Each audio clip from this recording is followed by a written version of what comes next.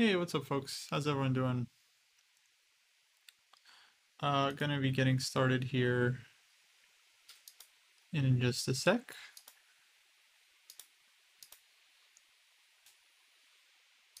Gonna be doing a lesson with Crawfb5, and yeah, gonna be cool. Actually, let me try to get them on the line.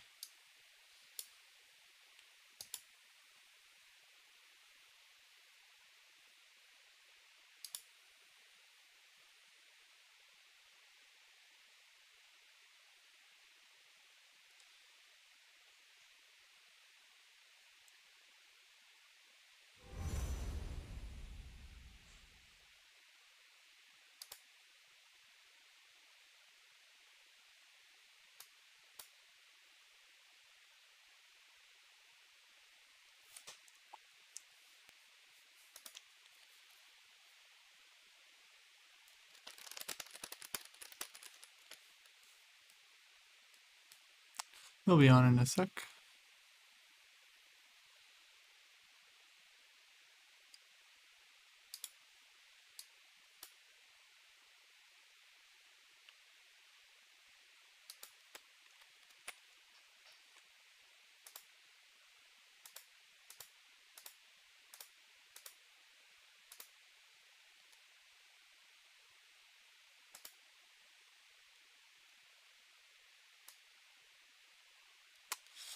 Subject for tonight's lesson. We'll see. We'll see.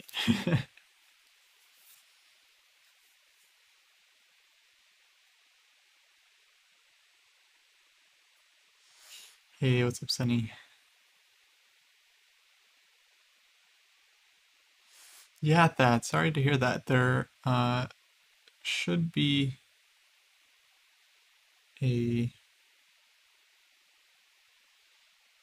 Friday Night Fights this week. Sunday Rapid, I'm not sure, but we are doing a team match, doing Europe versus North America on Sunday. So that's going to be Rapid. It's going to be 2 games. Yeah, the chapters. Hey, Gratify, how's it going?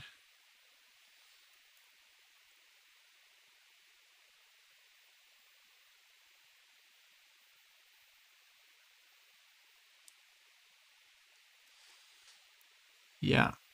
So if you're in the Discord, you can find info to sign up for that in the schedule.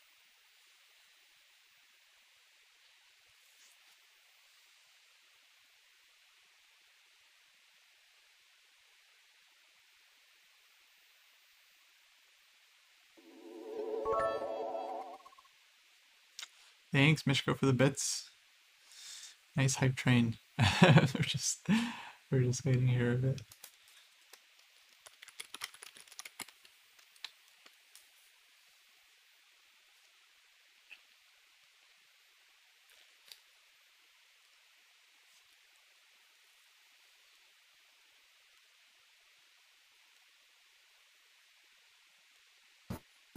How about now? Can you hear me? Hey, yeah, how's it going? Yeah, a little trouble getting my mic unmuted. Sorry about that.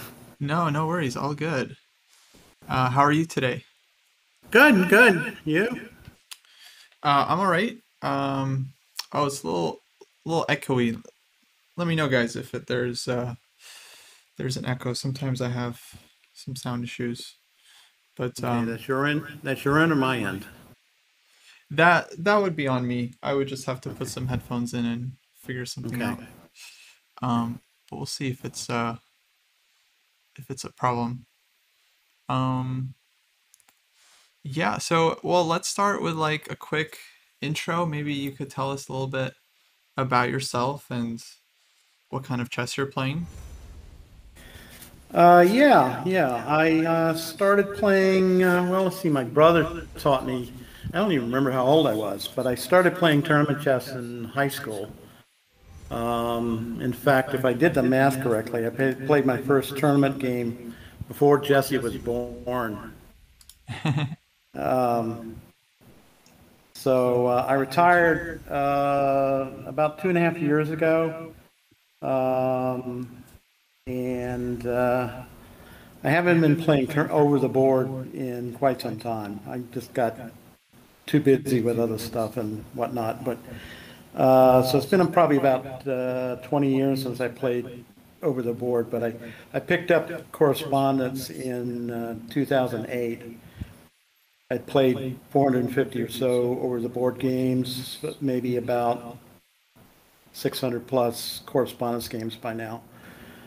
Um, and it just kind of works out for me because my wife started working from home about a year and a half ago, and my job kind of now is to keep the dogs quiet enough that she can work in relative peace. Because we got 5 dogs in the house. So, and they're all, my wife's in the bedroom, but they're all sacked out near me. So you see how that works, but they're snoozing right now. So that's going to be good. So, um, let's see. I started out probably about 1400 over the board and got stuck for a while at 1700, got stuck for a while at 1800. Finally peaked out in the low 2000s before I kind of semi-retired from that. So, if you're looking for a rough strength estimate, call it a rusty 2000. Gotcha, gotcha. Let me try to fix some of my audio issues here real quick. Okay. Um, just give us a second, guys, if you don't mind.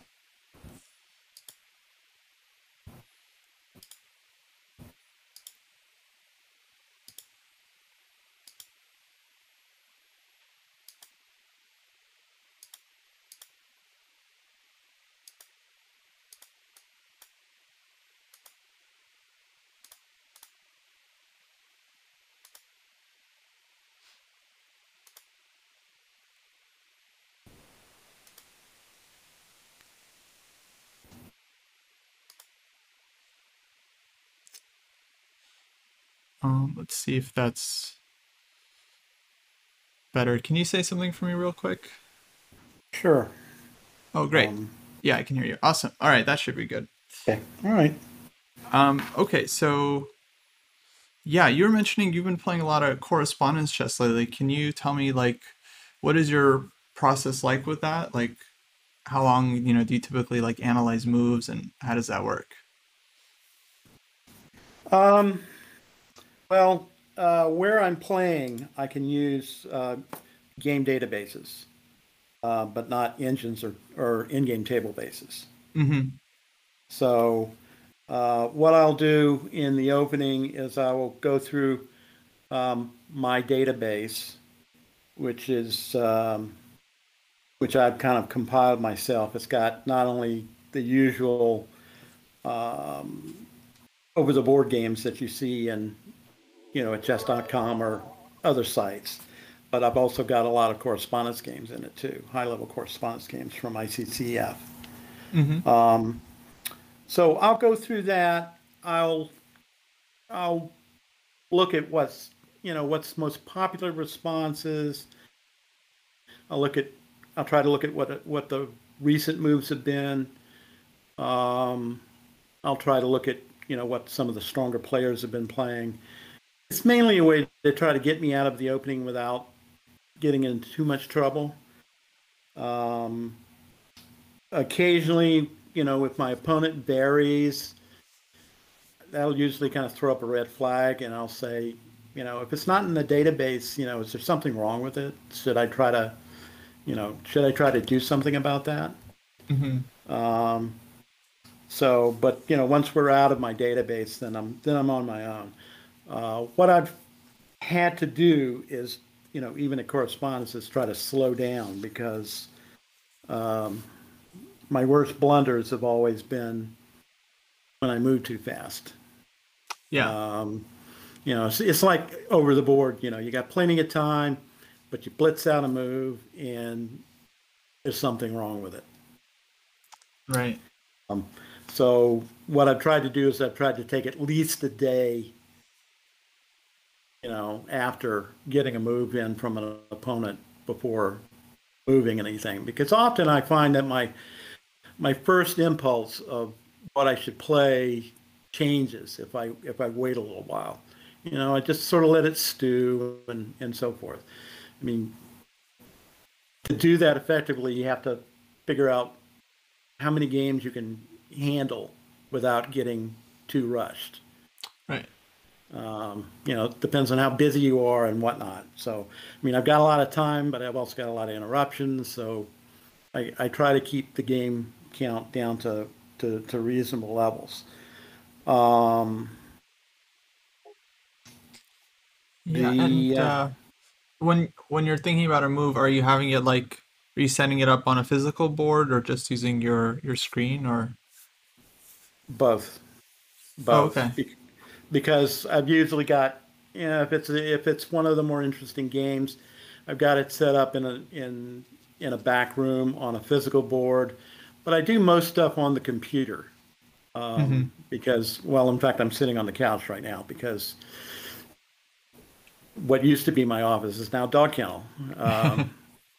It's got the crates for when there's nobody home, they have to go in crates. So Right. I've got the laptop on a rolling stand and a travel set handy and so forth. So I do most things on computer, but I will often go back and check it on an actual physical board. I find doing both for kind of critical or confusing situations helps me. Right. And are you allowed to move the pieces around or are you just? Oh sure, oh sure, Oh, okay. So oh you're sure. like analyzing on your own basically. Right, right, right, Gotcha. right. I mean, you can do that obviously on the physical board, but most correspondence sites will have like an analyze option Mm-hmm. where you can move pieces around on the board without it affecting the game. Gotcha. When you get to ready to make your move, then it actually it asks for confirmation, rather than obviously with where you're playing something at a much faster time control. When you move it on the board, you just move it, but Yeah. but you're generally gonna confirm that you really want to make that move. So Mm-hmm. I don't keep notes. Some people do. Some people keep notes of they write out kind of what their plans are and so forth. I haven't found it particularly useful to do that, but Yeah. And is that the goal to like improve your correspondence chess or are you thinking about getting back that's into? I might get back into over the board eventually, but not probably not in the short term. But so the goal I think really is to I'd like to be able to play, for example, next year. I'd like to be able to play better quality correspondence than now. Mm-hmm. Um, and I've been spending probably about an hour and a half, 2 hours a day on, just various study of one Yeah, kind what or have you another. been up to lately? Um, well, I've been doing a mix of things. And speaking of study, following Helstein is almost impossible act to follow. Yeah, he's good. Yeah, yeah, I'll have to watch that on video tomorrow. Um, well, I recently went through Shereshevsky's Endgame Strategy. Cool. Hmm. I recently finished Rios's Chess Structures. I'm currently working on Helstein's Middle Game book. Uh, I've also got I'm also in volume one of that complete manual positional chess by the two Kostjas. Right, nice. Recently picked up a positional sacrifices book by a Dutch IM. Hmm. Um, and I've got some stuff going on Chessable that I dip into to review and whatnot, like Woodpecker and 100 End Games and some visualization stuff. Cool. So you're So doing quite a bit then.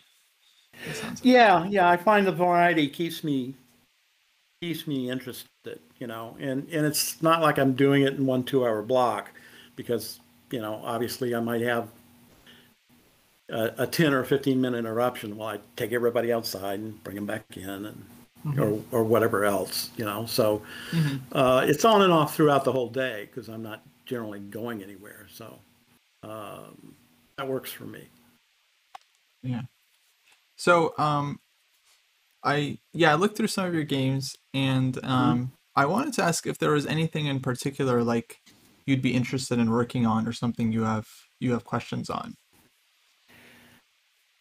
Um, you mean questions on the game or questions on other stuff? Oh, like any aspects related to chess improvement, like. Yeah. Um, well, eventually, I would be interested kind of in, what sort of recommendations you might have for what I should look to be doing next when I sort of wrap up some of the things I'm currently working on. Sure. Like what kind of books might be good for consider as next in line and that sort of thing. Um, as far as the games go, I don't know. I mean, my worst blunders there have been cases, like I said before, of just moving too fast, and I've tried to really slow down, and I've I've improved on that. I still think I've got some work to do there, but um, it's a little painful because I just blew one game today. Got distracted, And but this is it happens. yeah. I guess with correspondence chess, you're sometimes spending like months on these games, so they're pretty painful. Yeah, yeah, yeah. Yeah, I think this, I don't remember when this one started, but it takes a while, So, but yeah, you got to find what kind of speed suits you. Um, I Blitz is just way too fast for me, and I found that Rapid was even kind of fast for me. Hmm. I would probably play online classical, except for I don't know, when I might get interrupted in the middle of a game. I don't have to worry about that in correspondence. Right. Uh, so, and if I wait too late to when everybody's settled down, then I'm probably just too tired to play well.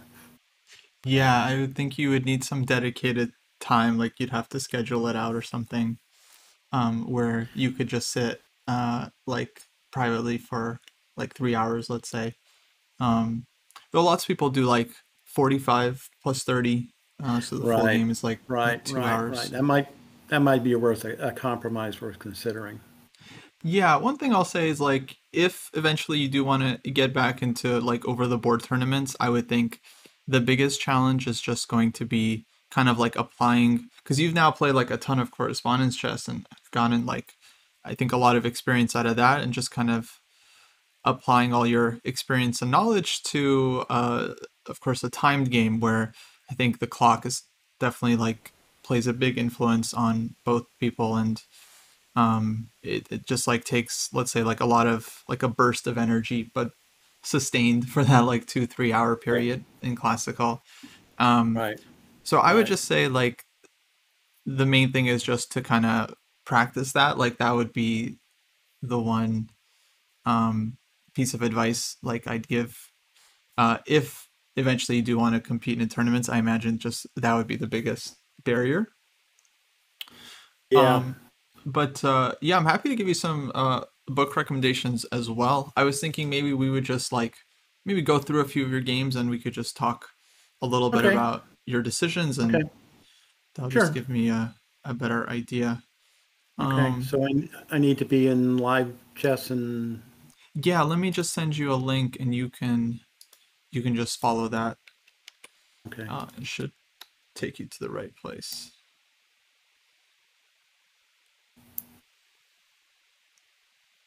Okay. All right. Um, okay, let's see. Where do I want to start here?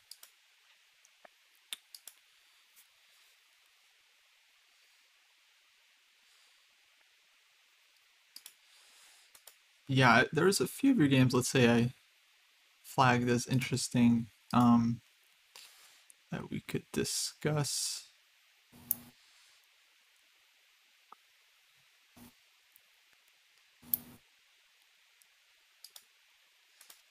Sorry, there's a lot of good ones, so I'm just choosing. Um,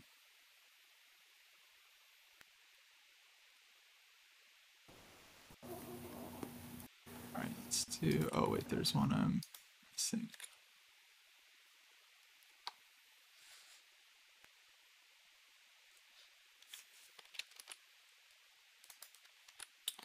Okay.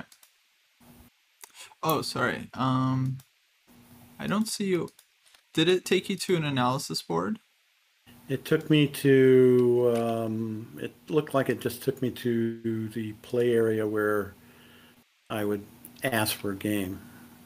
Oh, let's try again. I think sometimes like it logs you in.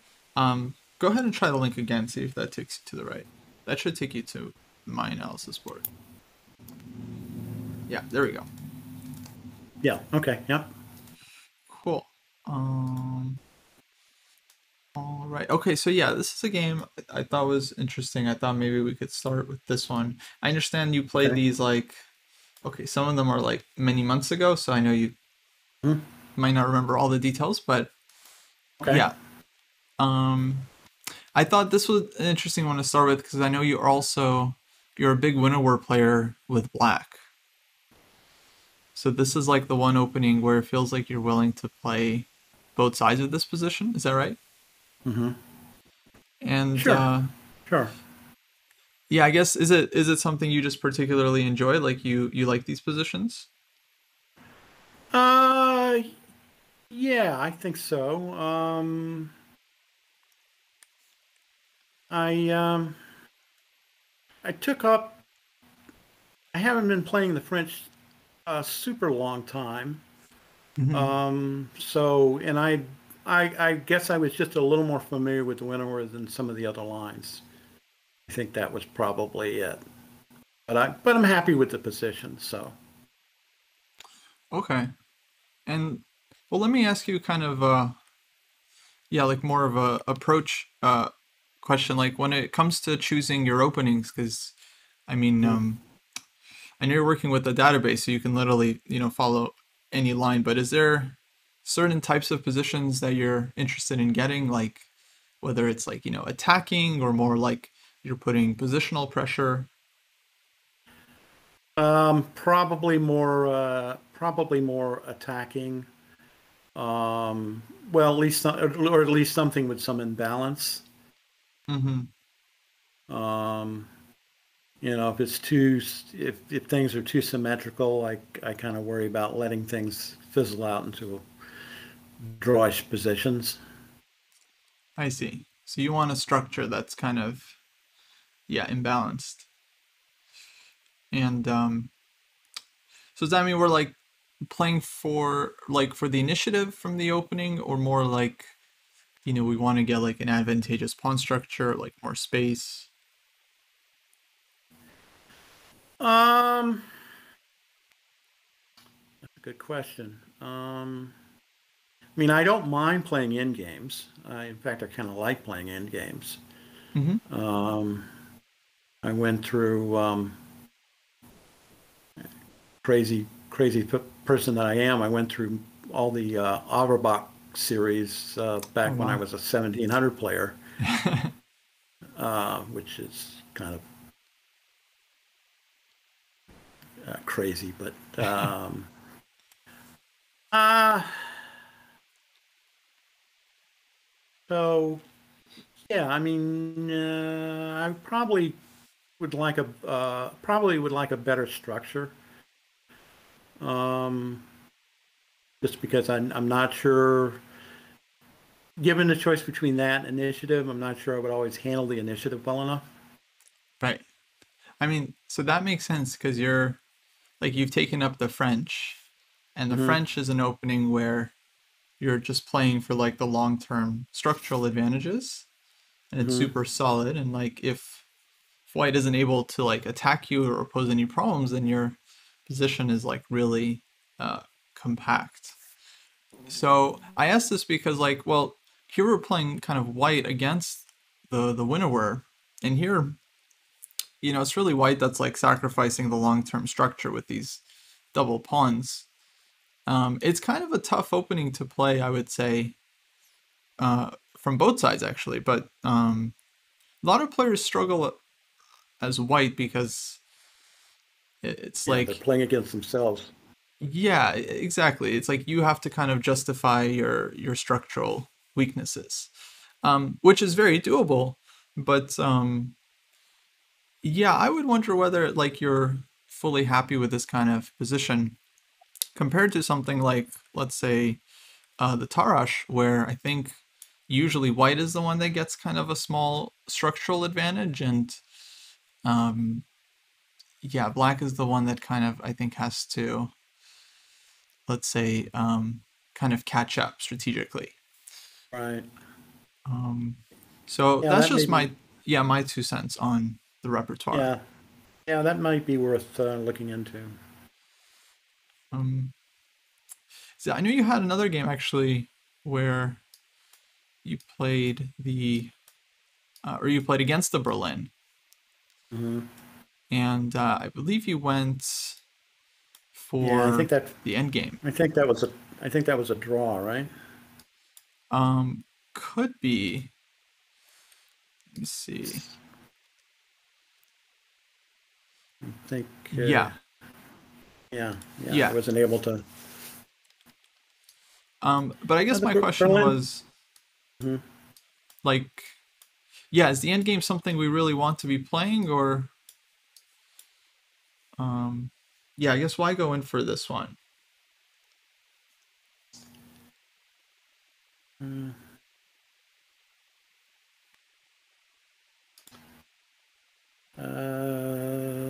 I don't remember what else I was considering at the time. Um,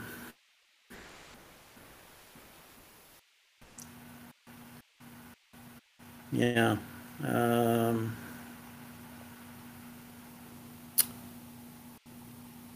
yeah. Maybe it's. Well, you would recommend something else. Yeah, I Is what mean, it's sounding like. just if you don't have like a particular reason to go for this end game, like you know really enjoy the position or the structure or something like that, it Hmm. I think it's a tough one for white because you know black is the one with like the long-term strategic advantage. They have the two bishops, and this light square bishop is a really strong piece. So yeah, it's one of those openings again where white has to kind of prove something using like their lead in development, but Right. um, I mean, it's really not easy. Like even world's best players haven't been able to prove anything here for white, so it's really a tough one. Yeah, I would think you'd be happier off, let's say, um, just playing d3 and Hmm. just playing it like kind of like hybrid, like Italian game Rui Lopez. Okay. Correct me if I'm wrong, but against a6, you're pretty comfortable with just kind of the classic Rui positions. Sure. I used to play the exchange, but that I haven't in quite some time. Oh, okay. So now, like, you're going for bishop a4 and then playing for like, c3 d4 or c3 d3. Right. Um, yeah, I think with fourth move d3, you're essentially going to be getting a very similar middle game to Hmm. that. I just think it'll be more Right. enjoyable compared to banging your head Okay. against the Berlin Wall. Yeah. Yeah. Yeah. I think when I did a preliminary analysis of this game, I said, I think my comment to myself was, I'm not the first one to be unable to crack the Berlin. Right. Yeah. Yeah. So I would yeah, I would maybe think a little bit about your repertoire just in terms of like I don't know how you choose your openings regularly, but usually I like to approach it with the mindset of just like what kind of middle game positions, do you want to play? And then looking for lines that can kind of get you into that type of situation. I got to ask Mm. you about the Sicilian. I don't think I saw almost any Sicilian games, but what are we playing here?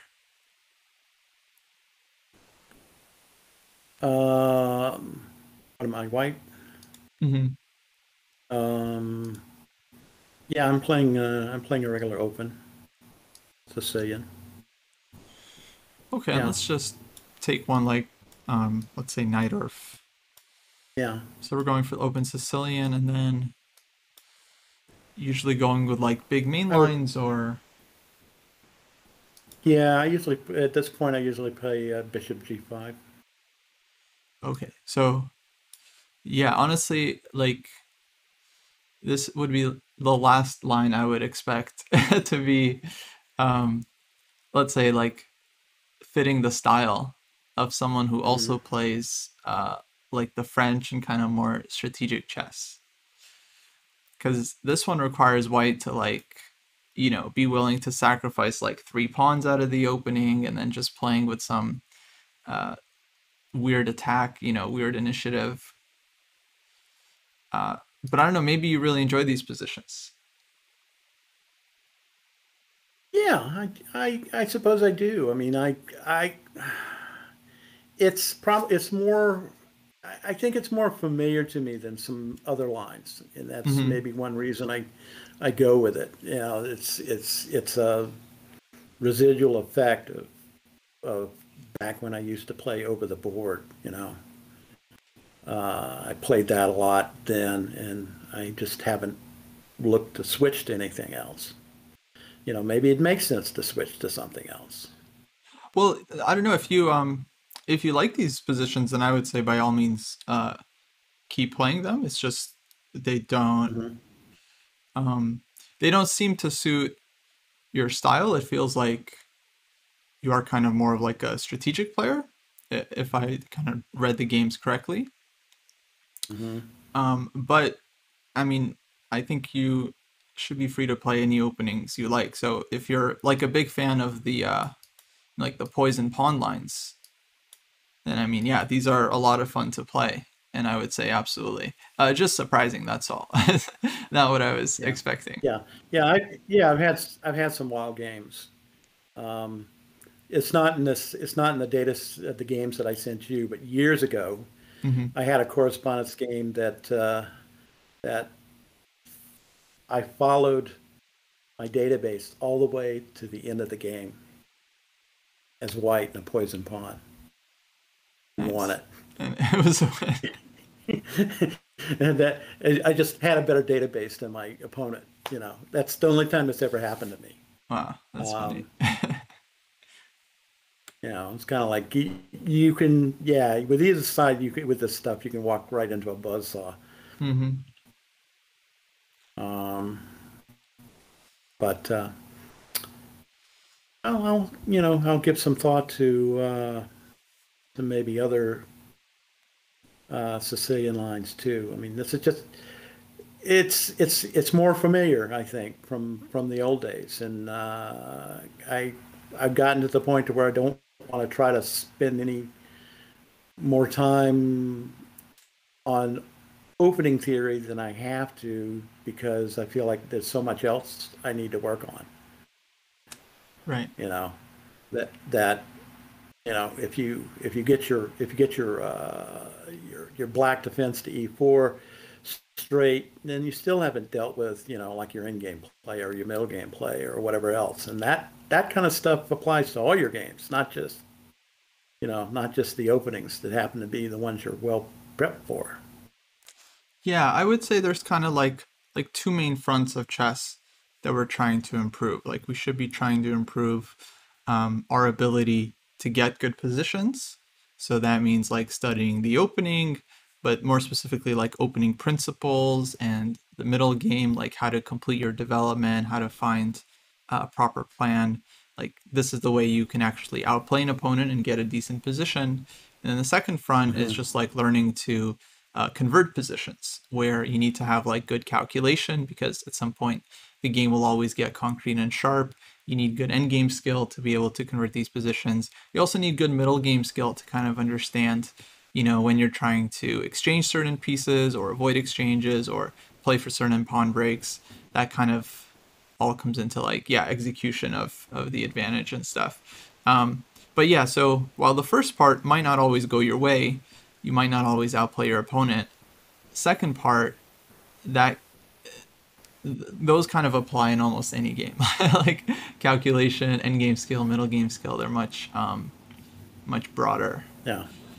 Yeah. And Um, I just felt like I needed to work on those more, so I haven't yeah, really tried to rethink my whole opening strategy. Maybe I need to do that at some point, but I mean, I just haven't.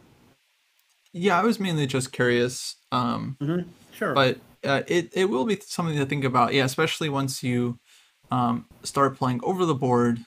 Then of course you have to rely on kind of knowing, let's say, the lines yourself. Then it would be really nice to stick to positions that you have a lot of experience in.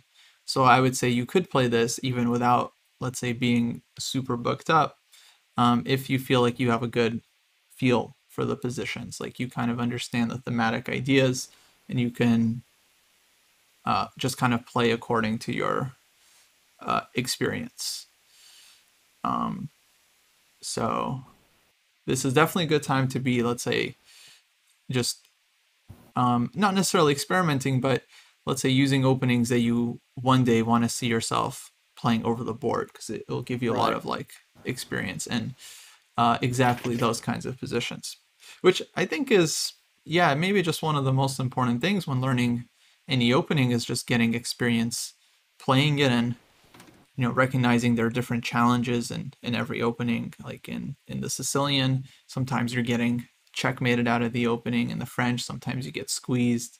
In the Caro as well, like you don't have a lot of space. So yeah, getting used to just kind of playing and solving these issues. So okay, let's go through a couple of moves here. So this was a winner, and so let me ask you this: after the game, are you typically analyzing it, and what's that process like? Um, I went through all of last year's games a while back, um, and did an analysis on them. Not too much time with the engine, mostly just kind of as a quick blunder check. Did I miss any big tactics for either side?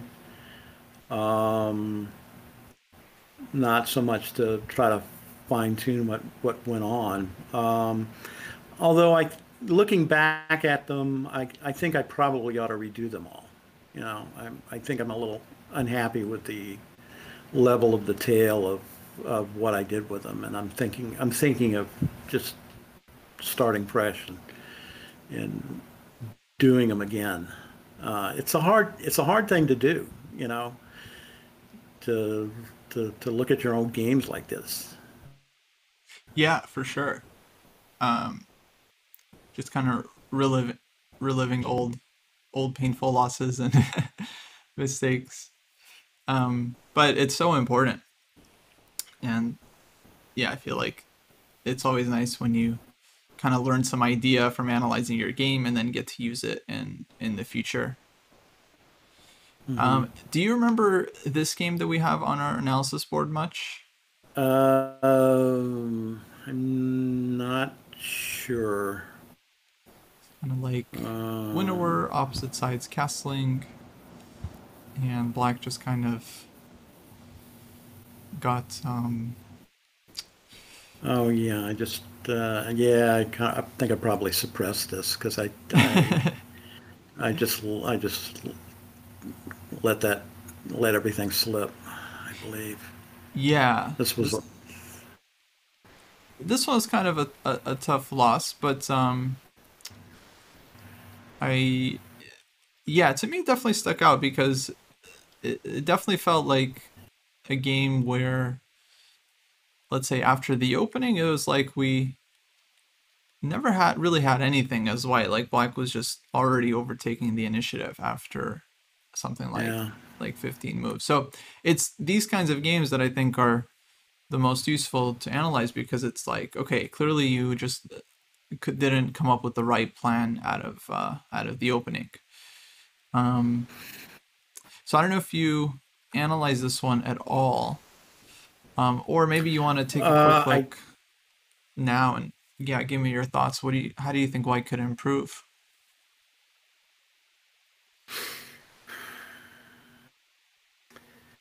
Well, trying to run the A pawn like I did clearly just seems like it's too slow. Um,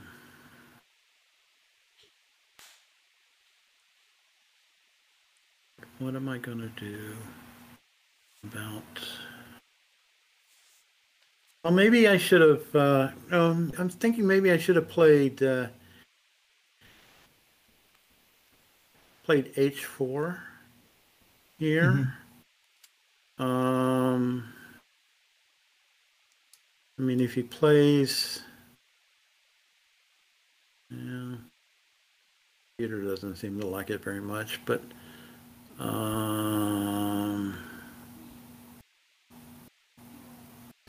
mean, just trying to, if he goes to play G5, play H5 to slow things down over there. You can't obviously play H5 because I'll just drop the knight into G5, or the bishop, drop a piece into G5 and clog everything up. Yeah. Let's say Um, let's say black just plays in the same ways in the game. Just goes c4, bishop mhm, e2, and like right. h6.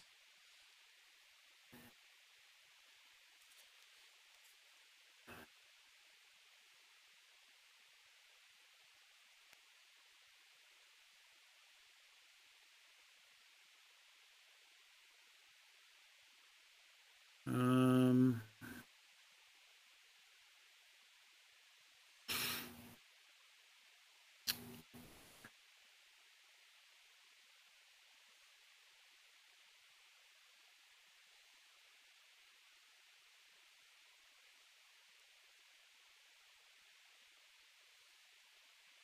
Again,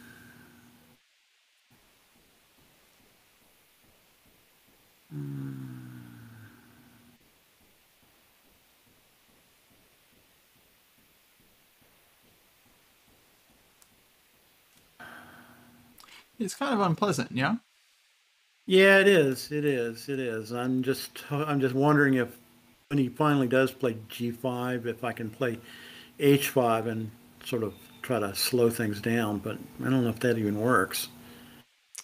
Yeah, those two pawns will be Uh, pretty annoying. They'll be like f4 there, and knight comes out. So, yeah, I mean, I think the yeah, issue here is that black is getting c4 in. And in the game, we had like right. rook fb1, c4, Hmm. and basically two bishops here get pretty Right. restricted, especially light squared bishop. Yeah. So, yeah, that leads us to kind of think that, we should have tried to keep the position more open But before C4. black can push. So, yeah, exactly. Like one idea would be to go c4 yourself, Hmm. and just out of principle, just to try to keep things more open. Black's king is on c8, so that's kind of closer to the center than your king, Right. and you have the two bishops. So this move, I think, yeah, feels very logical. And the other move here that I think white could actually play like on every almost every move, but let's say here, would be dc5, which probably feels like Yeah. so It's maybe even anti-positional. better. Like I could imagine not even considering this move as white, because it feels like the structure is super ugly. But yeah, the idea is to play Hmm. for some squares. So now like knight d4, knight b5 is a big threat. And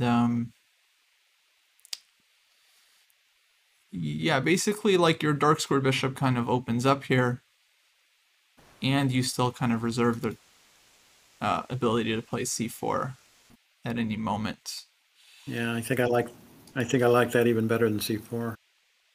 Yeah, I mean this is really quite a strong idea, and it comes up in some winner positions. There are other lines where, let's say, white takes, and the idea is like black has already played b6 and white wants to open up the b file.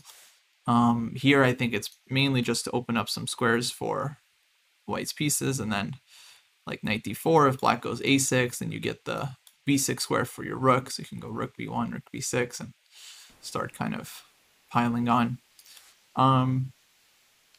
But okay, yeah, difficult move, I think, sometimes to even consider, but a great one to keep in mind, because it's like you definitely could be seeing this kind of position again. Right. And knowing that, like, you can, yeah, just take on c5 and play for this idea. Okay, hopefully comes in handy. There was one other moment wanted to talk about here. So black plays here, and then in this position, we go bishop h5, and then bishop takes e8.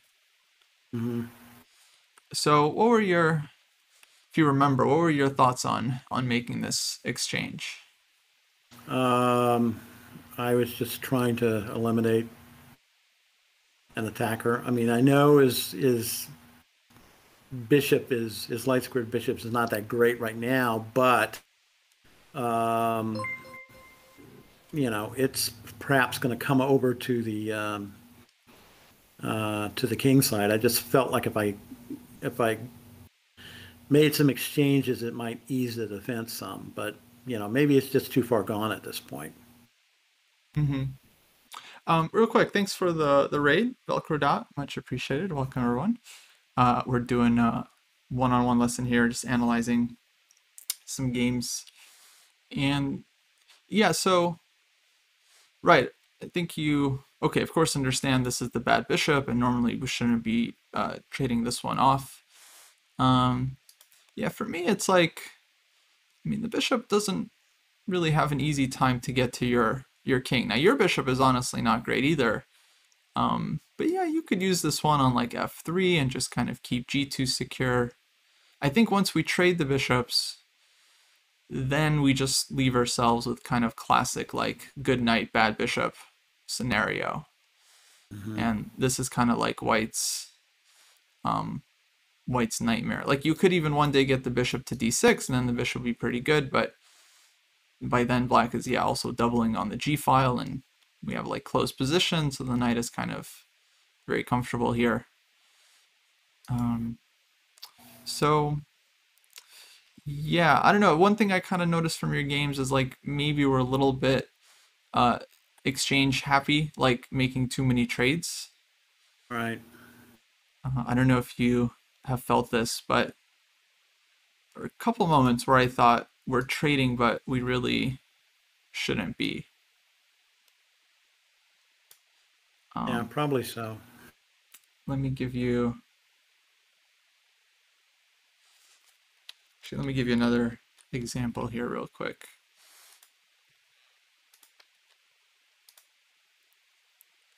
So in this game, okay, we're playing the winner where it's black. And okay, here your opponent plays this c4 and keeps things open. Thought actually game went totally fine for you. But yeah, this one I found a little, let's say, unforced. So in this position, we end up going bishop takes f3, and knight d4. I don't know if you remember this one. Yeah, some. I don't remember a lot of the details though. Okay. I remember the game. I don't know if I can tell you a lot about the specific moves. Right. That's fine. So yeah, this is another exchange where I felt like probably not great for us because, well, basically we're leaving white with like an unopposed light squared bishop. And we get this d4 square. Now in the game, white plays like c4, which I think is reasonable. They could have also played like bishop g2 and just, let's say, kept the light squared bishop, and then c4 is coming to chase your knight off d5, maybe c3 first. It's quite dangerous, against the two bishops. So yeah, to me it felt like, and really unnecessary. Like if we look at this position right now, White's knight on f3 is quite restricted. Like it doesn't really have a lot of good squares, Mm-hmm. and yeah, it just felt like we were actually kind of helping White by making this trade, even like helping them develop a little bit. So yeah, that's just one thing I noticed about some of the games. I feel like sometimes we're trading a little bit too easily, and it Mm-hmm. can kind of help the opponent. So the way I've always found it helpful to think about exchanges is to think about the pieces that are left on the board, Right. versus the ones that we're trading. Um, and so I think in both situations that could kind of help you, or it could have helped you avoid the trade. Because here it's like, all right, you're leaving White with the two bishops. The previous example, it's like we're leaving ourselves with kind of like bad bishop against knight, and Mm-hmm. then that can maybe help clarify things whether like a trade should be needed or not. Okay. Um, I'm gonna give you one more example, and then I'll ask you to come up with what you should have done instead. Um, Okay, quiz time. yeah, because first it's about like identifying the pattern, and then you gotta work through the pattern. So okay, this was a Rui, and so here against bishop g4 you played d3, which I think is a very good move against bishop g4, because you're playing against the bishop, and if you play d4, then black would have a lot of pressure against your center. So knight a5, bishop c2, d5, took on d5, queen e2, h3, bishop e6. Okay, so here you played knight e4, which I totally understand. I Mm-hmm. mean, it's like you're kind of developing the knight. But at the same time, it also kind of makes things easier for black in the game. Black takes here, plays queen to c4. You correctly avoid the queen trade because you're playing for the attack. And yeah, let's just see a few more moves here. So bishop b3, queen d3, you take on e6. Okay, this is definitely a good exchange because you weaken the opponent's structure. But then knight g5 kind of allows black to, again, trade off the knight. And yeah, now I would say black's weaknesses aren't such a problem. So why is that exactly? Well, I would say the knight is a great piece for targeting weak pawns because it can shift between the colors, it can put pressure on e5, it can one day put pressure on e6. Whereas your bishop can really only attack the pawn on the dark square, so black's pawn on e6 is not like a real weakness. But then a couple moves later, we actually end up also trading rooks and even like fixing the structure. Right. And I think, black just ends up totally fine. Okay, so, and I would say up until this moment, you're, yeah, having a really nice advantage, but we kind of end up giving it away, I think, because of the exchanges. So let's go back to this moment after bishop e6. And yeah, I want you to just think about it a little bit and try to come up with an alternate plan or maybe another way you could approach the position.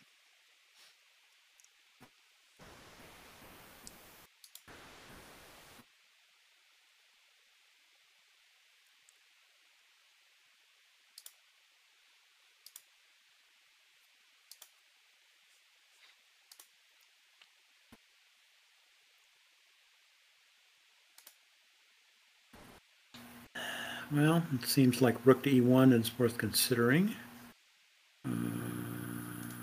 Trying to put some more pressure on the e pawn.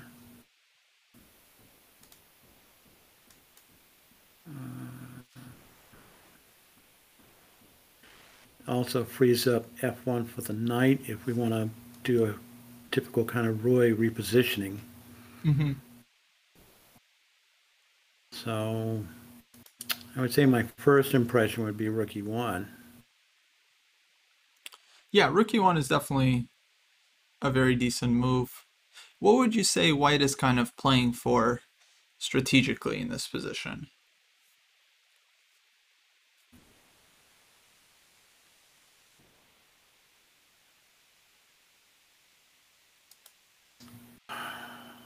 Well, and if you're looking for another,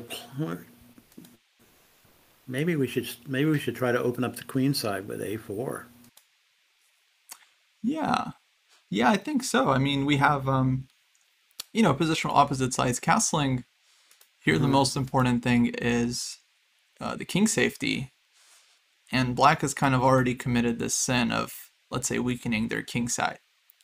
So Right. yeah, you have a very clear target here, and I think Hmm. a4 would have been the way to go. Um, yeah, just try and open up the a file, and that of course will give you some, let's say, some mating tactics. If b4, then our knight gets the c4 square, but maybe bishop b3 is a thought. Maybe, d4 might be strong, just like opening up the queen. I'm sure white Hmm. has a number of good options here, but clearly this is favorable. Um, so, yeah, I think this definitely would have been the way to play, and we kind of just need the right perspective in mind. Yeah, like, what are we playing for in this position? Kind of big picture, and then taking a step back and trying to figure it out, uh, like move by move style. Right. Um, okay, so let's see.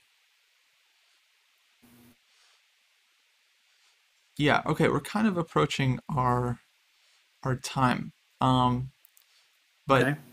I know we wanted to talk a little bit about like where to go from here. Hmm.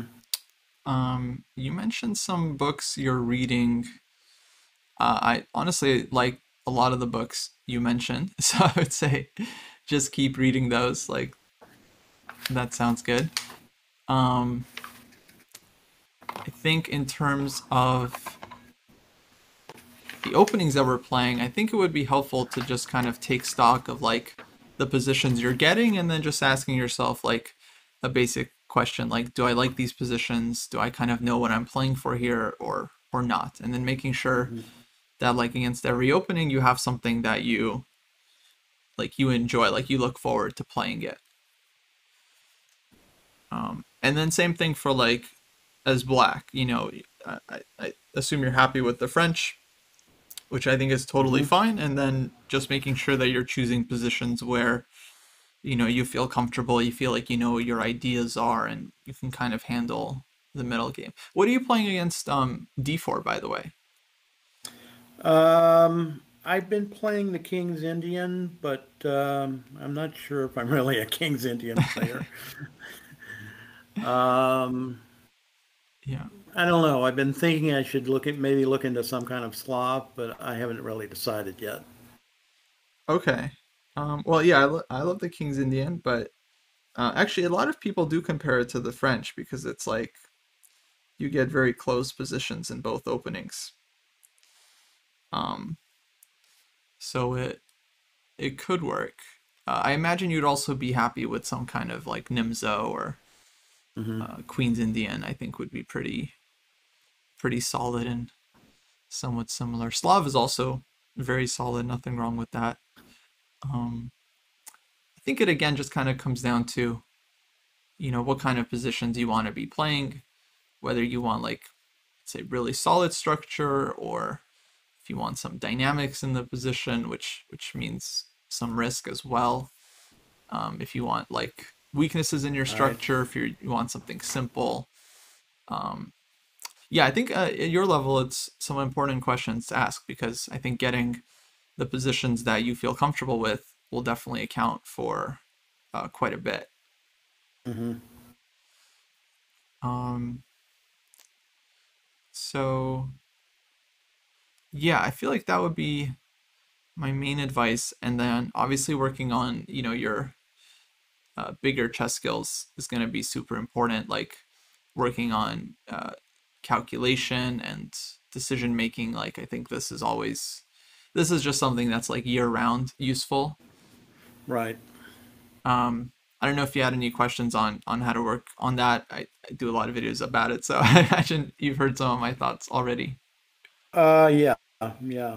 I think mostly would be, any recommended source material to start with, or kind of add to as I finish up with what I'm working on now. Um, yeah, okay, let's think for a sec. I'm actually working on a video about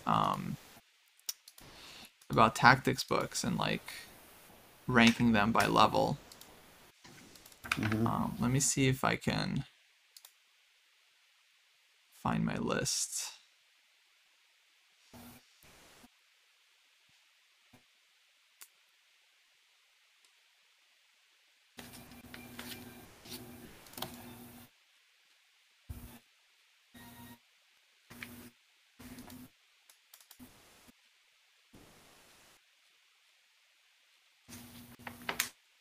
Yeah, okay.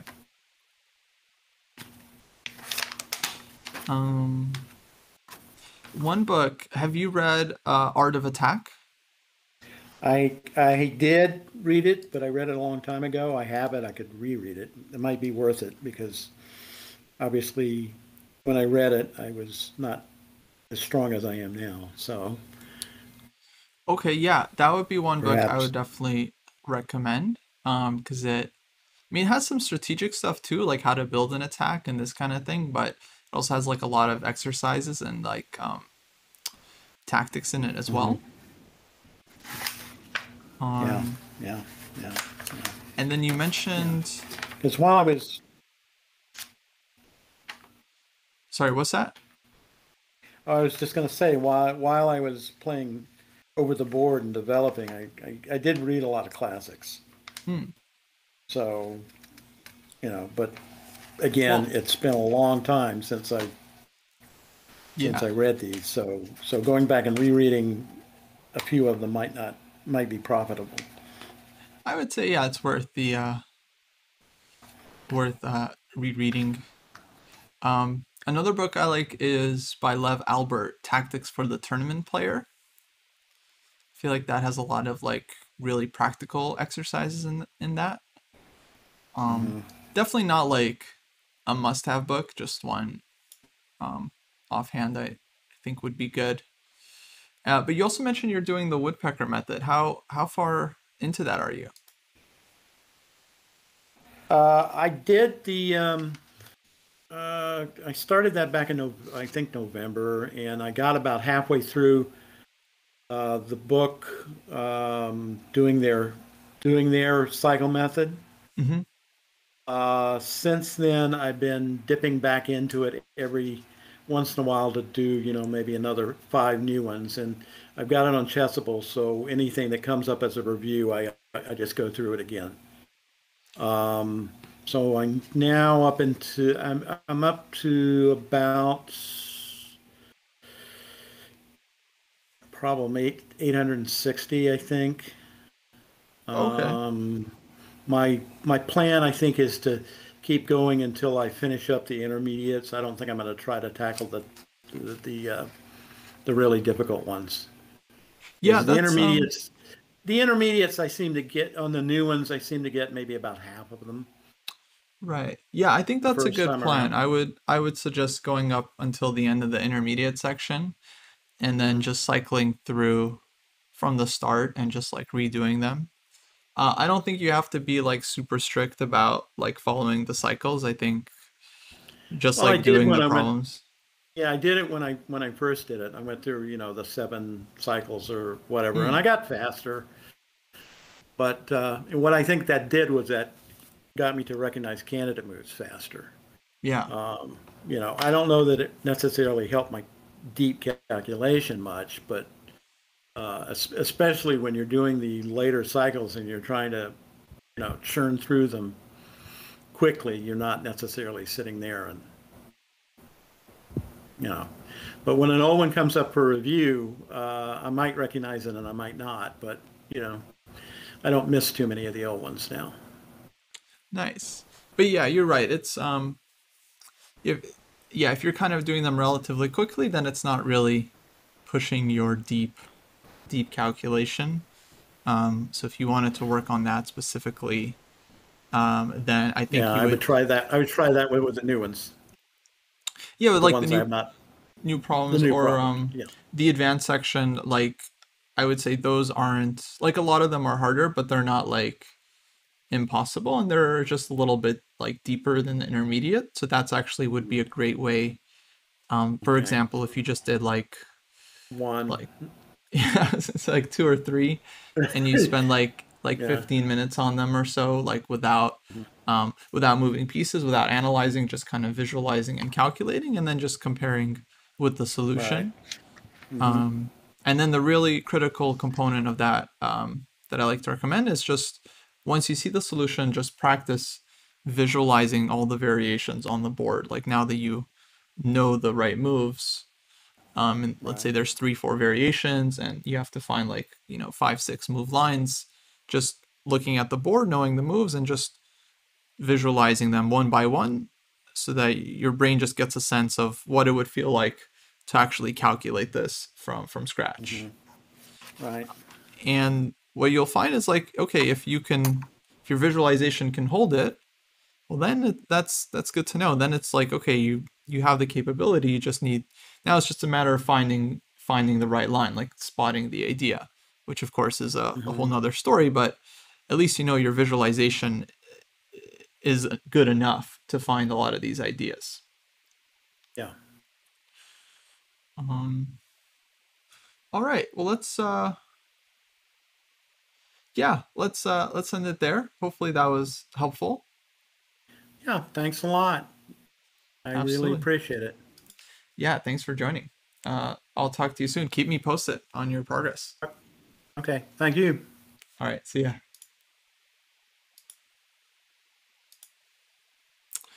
Alrighty, guys. That's gonna wrap it up for the stream. Hopefully you enjoyed the lesson. I thought it was pretty cool. A bit slower pace, but like I think in a good way.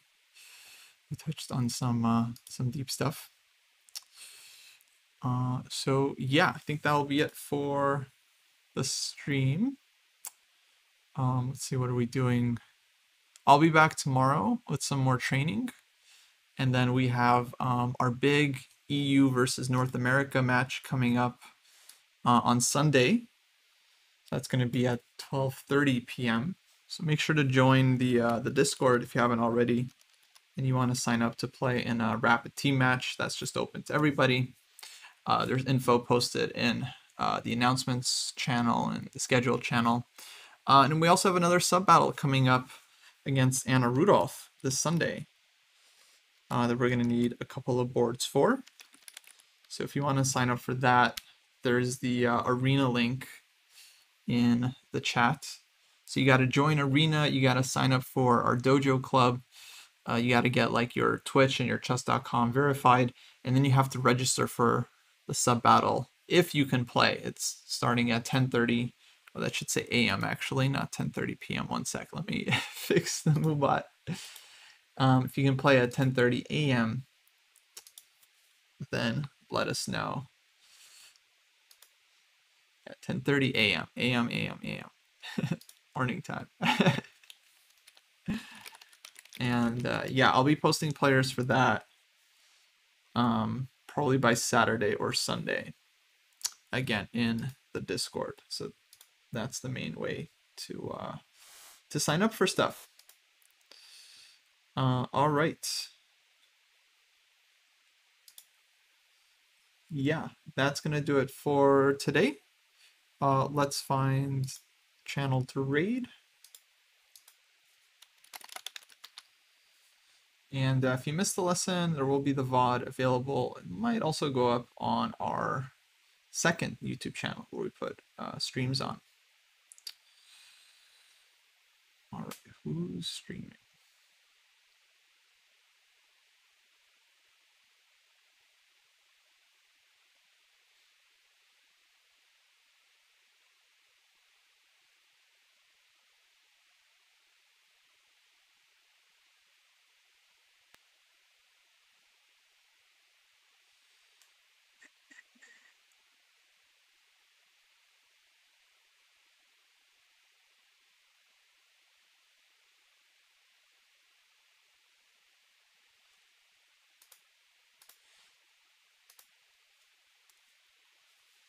Yeah, just finishing. There is a second YouTube channel. You can find it linked on our regular YouTube channel, also down below. We have two YouTube buttons. And there's a second one that has some of our longer streams. All right, we're gonna raid a Japanese tutor. It's like he's doing some kind of lecture. So yeah, drop him a follow. He's a nice guy. Tell him the dojo says hello. And I'll see you all next time. Take care.